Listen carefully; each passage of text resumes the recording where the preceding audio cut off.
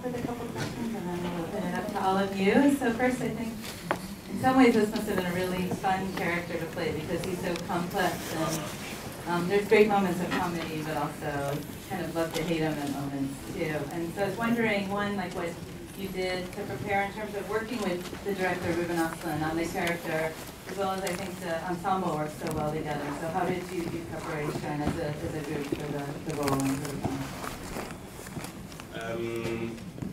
Usually as an actor you get the opportunity to be smarter and better looking and funnier or something than you usually are. And this was quite the contrary. So it was to take out your lower self and to do that without no fear. And also me and Lisa prepared quite a lot because we were going to play a couple who's been together for 10 years. So since she's living in Oslo and I'm in Stockholm, we Skype every single day for 3 months. At the beginning, it was fun. At the end, we hated each other so much. And now, we're going to Skype again. Fuck. But yeah, so we wanted to create that kind of atmosphere where we didn't love each other. And then I was wondering, is any of the scenes, like the comedic scenes, how much of it is scripted, or is there some improvisation? I think Vincent is so fantastic, the redhead. Yeah. No, that's the shuttle. That's it. Yeah. No, everything is in script, but Ruben was writing simultaneously as we were filming it. He got some new ideas and, hey, why don't we try this? For example, the crying scene was first at the beginning. I must tell you about that because normally when you see a crying scene in movies, when you see a male crying scene, it's very poetic. No, not pathetic. Poetic. Yeah. What do you mean by that? So in this shot we actually wanted to do the pathetic. We were inspired from a YouTube clip, you can see it later, it's called The Worst Man Cry Ever. And to see a man burst out so much and open up, you don't see it in films, you don't. And that's what we try to do. And yeah. So please raise your hand if you have questions and I'll call on you right here. Did you do the ski scenes yourself? She's asking if he did the ski scenes himself. Of course. No, I actually had to stop. To tell you the truth, when we were casting it with Ruben, he asked me, do you ski? Of course, I'm a great skier. Then when we went to the Alps, the first day I said, I must tell you, I lied a little bit. so he put me on ski training, and so not the off-piste, I don't do that, but the other. Yeah. How long in the making was it? Like how long did it take to make it? So the question is how long it took to make the film. How many days did you shoot? Yeah, I shot 60 days, and Ruben has a very special method. He shoots every scene like between 30 or 50 times. Normally he just shoots one scene a day. That's one camera position a day.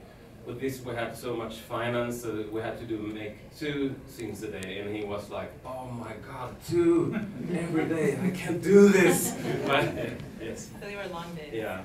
So we shot it for like 1 year in different locations in the French Alps, in the border between South Tyrol and Italy, and in Sweden. I think there's a question down here. Oh, right here in the back. When she got off the bus without her kids, was he even then? Yeah. Yeah, it's up to you to decide.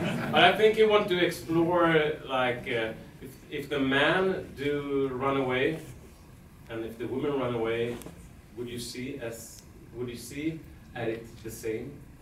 I think it's something like that.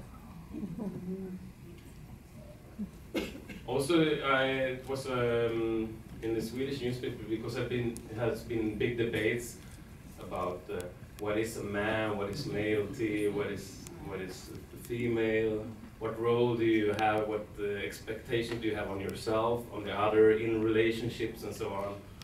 And it was an article about a guy who said that the male hasn't any worth by himself.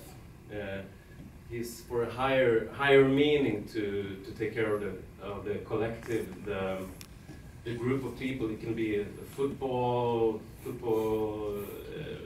What do you say? Team. No, not football team, but the hooligans or a political course, yeah, take care of the group. There's a question up here. Mm-hmm. Right there in the blue. Yes. Are we supposed to assume that she faked being injured or hurt on the mountain to give him confidence? What's your Well, after he carries her down, she marches right back up. Yeah. She doesn't play very well, does she? But I think it's that she's trying to save the family. When we're going up there, she sees this wreck of a family, and she's like, "Oh my God, how am I going to save this?" So she sets up a scene to get the male his dignity back. The man, yeah.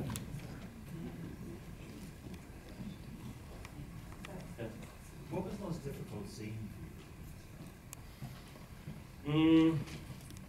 I think all the scenes we did at the hotel, before the cry actually, because the cry is some kind of communicating, but the scenes when you are in yourself, you're not able to make any thoughts, you don't have any direction in your life. I think that was hard because we were shooting 24/7 actually, and we were at this really luxury hotel in the north of Sweden, and it was closed for the season, so it was kind of shining sensation over that. And we had our clothes from we woke up to we get to sleep, so we became those characters, and it was, that was hard to be in the state. I was like, I must go to therapy, I must go to therapy, I hate myself.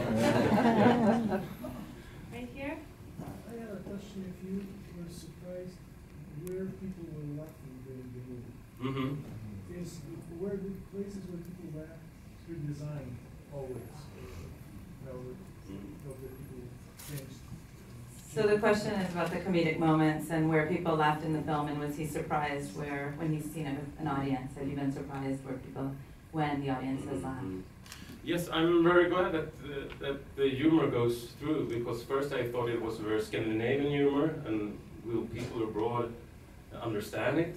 But I think that you see struggling people who goes into themselves and being pathetic, and being pathetic is being a human, and being that is quite funny, I think. When you were crying scene and you divulged that you lied and that you were unfaithful and that you cheated on your kids, it didn't seem to bother your wife. Did you hear the question? The question, he said in the scene when he cries and he divulged all of his misdemeanors, he said it didn't seem to bother the character of the wife. Well, I think she's quite bothered of my whole person. So that just adds something to it. Right up there? It's kind of an odd question, but did this family in any way, was it representative of a typical Swedish family? No, but I think it's quite representative, because we have a big discussion in Sweden when we're talking about norms and genders, and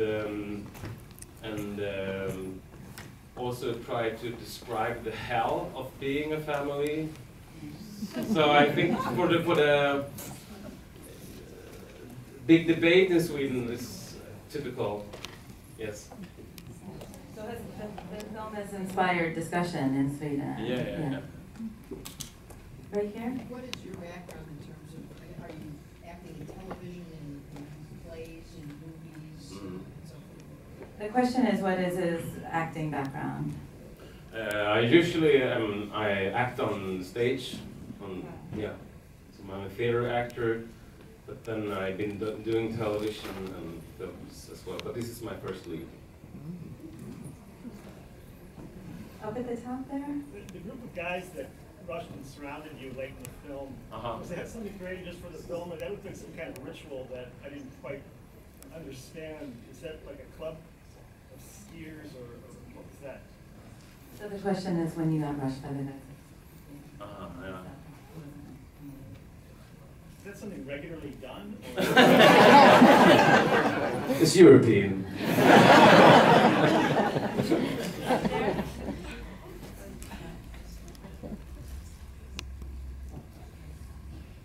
Up at the top? How many times did you shoot the avalanche scene, and was it scary? I think that was quite. We shot it in the studio, and it was so much technique. We built up this hacienda. We had motors on it, and we had snow canoes. So we did that scene for 2 days. I think we did like 30 takes. Yeah.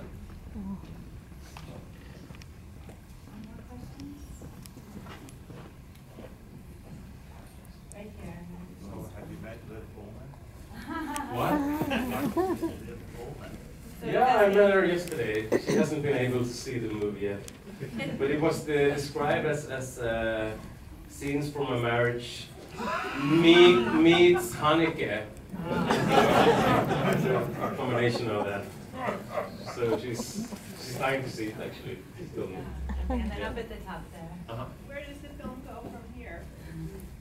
What was it? Where does the film go next? What happens to Where's that? it going to be shown? Where did it, what happens? Yeah. What do you think? I'm not sure. But I think that it's quite positive scene because the last scene, do you smoke, Daddy? But yes, I do. That maybe he have learned something from this film. Where does the film go next? To another festival? Aha, okay, sorry.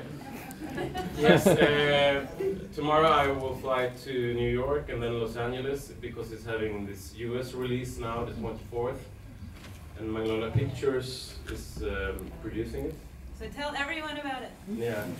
And we have showings for the Golden Globe and for the Oscars. So we'll see what happens. Well, thank you all for coming and thank you.